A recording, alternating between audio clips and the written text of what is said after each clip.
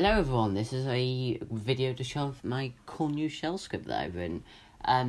It's a program that allows you to search the web browser Searx, which is it's a self-hosted if you want to. There are some public instances, but it's a hostable, a very private search engine. It's one of the best when it comes to privacy.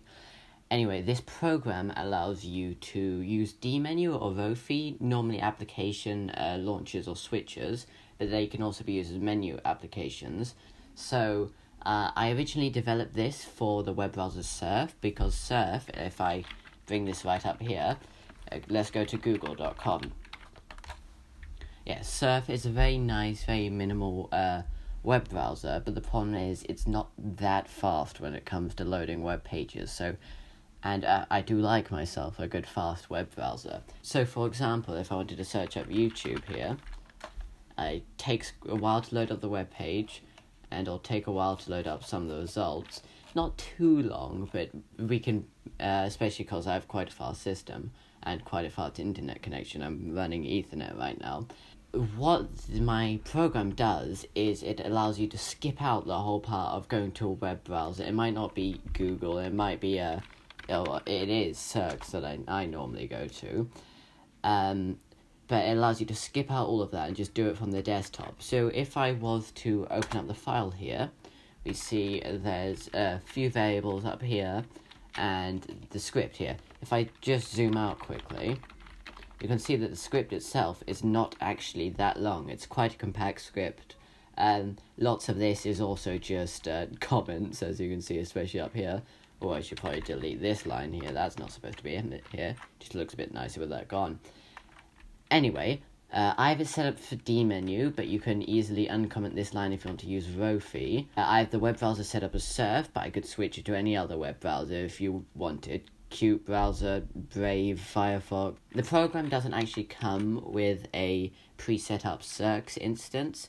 It's recommended that you pick one that you commonly use, or that's your own. If I open up Surf and go to searx.me, which is the Searx browser's home web page, you can view a list of public instances.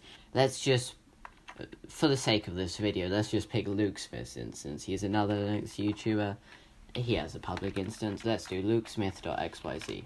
We can write and quit out of this, and if I bring up the program, which I've mapped to super plus u, I can search for something. For example, duck. I want a duck picture. I want the duck Wikipedia page. Search for that. Oh, it brings up the little menu here. Let's go to wikipedia.org/wiki/duck. We have the duck Wikipedia page. Very nice. Let's bring this over to a different workspace. Let's search for something else. Let's search for duck again, but this time let's pick duckduckgo.com. Quite nice. I'm going to search for goose this time. Let's see. Yes, the Wikipedia page for goose. You can see this is what Surf's good for. It's very minimal, obviously, so no tab, buttons, whatever. It's quite easy to have a bunch of different pages open like this and still have enough screen real estate to use them. And we can also change our notifier. So, for example, I use Dunst, which is just in order to send a notification for that, you can just write notify send, write and quit out of this, pull up the application again. This time I'm going to search for duck again. But this time, instead of actually going to a web page, I can just press escape, and it'll tell me in the top right hand corner over here that there's an invalid URL. Same if I was just to escape out of this, or say invalid search. The way it works is it uses Searx built-in JSON function, I guess. So if I pull up my normal web browser, so Brave, what we can do is if we head over to Luke Smith's Searx instance, .xyz/search !Q, which stands for query, equals duck. And if we wanted, we can do plus for space duck space go. It's the equivalent of searching for DuckDuckGo. What we can also do is we can also put ampersand format equals JSON, and we get the JSON. We get the results formatted in the JSON file. And what we can do is we can pipe it into JQ, which is a really good program for JSON processing, and out of that we can pull every search result.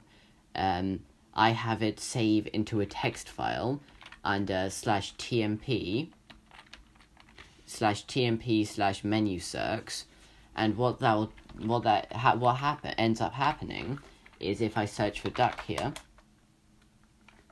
I can go through this, but I don't know if we can see it here, but look, links.txt, if I open up in possibly the worst program I could have opened up in LibreOffice Writer, anyway, it has all the links of the results.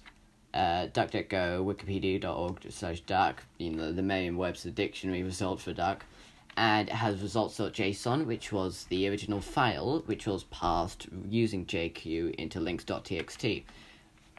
We then feed Dmenu links.txt, and Dmenu shows it up, and it allows the user to select through it. So we just open up the web browser over here, and we put the URL into the web browser in order to bring up Surf. Or, if I wanted to, I could change my browser to Brave, and then search for duck, the Wikipedia page for duck, and pull it up in Brave, which happens to be on this workspace. This script is open on my GitHub. I'll probably be making a couple of improvement commits to it. If you want to get it, just go there. It's literally only one shelf script. You can download it pretty easily. It works very nicely. It's quite useful. Link should be in the description. Nice seeing you.